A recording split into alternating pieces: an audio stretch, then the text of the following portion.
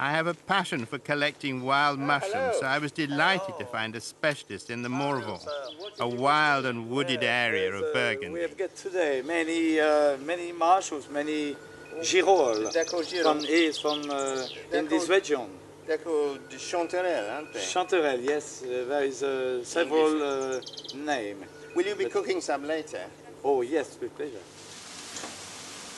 Alors, voici les pleurotes. Before he cooks the mushrooms, he cuts them up and rinses them in lemon water.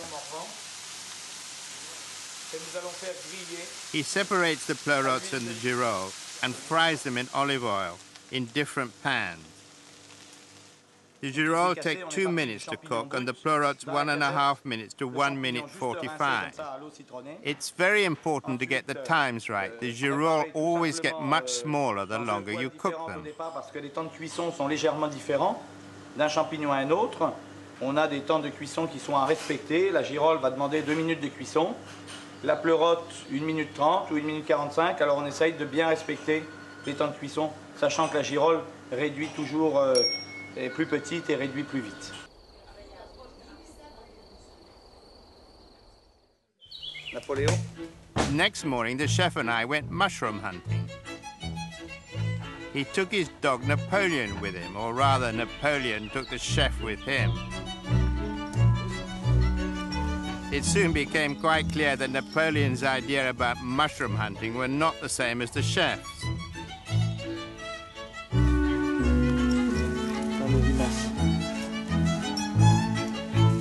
Ils sont bien faits, ils aiment beaucoup l'humidité.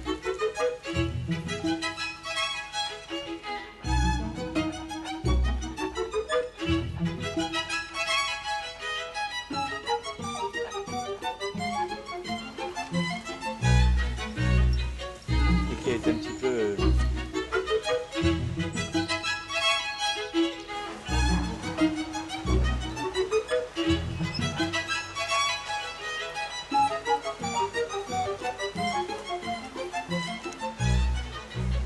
The chef was doubtful about these.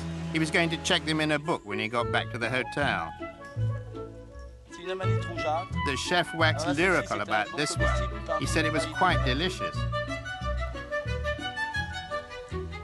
Il y a quelques jours en forêt, mais il est encore, je dirais, sain. This is the king of the mushrooms, the cep, a real bisou de Bourgogne. Il est bien... Ah, ça c'est un cep. Ah, on n'a pas eu comme ça, mais c'est pareil, alors ça, c'est très rare. It's very rare to find girolles in a cep forest. We found 15 different types of mushroom that morning. But don't go picking mushrooms unless you know what you're doing. I kept looking at the snail queen's escargots in their jars and wondering whether I had the